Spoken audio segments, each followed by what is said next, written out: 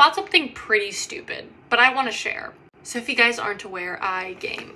And this is my gaming headset. It's pretty good. I love it. It's Razer. But you know, I just wanted something more snazzy. I just wanted to be like another cool kid. You're probably wondering, Sarah, where's this going? Or you probably know exactly where this is going.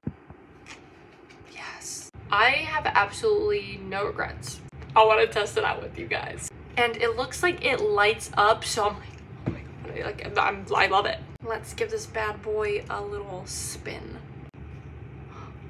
You're joking. I'm kind of in love with them.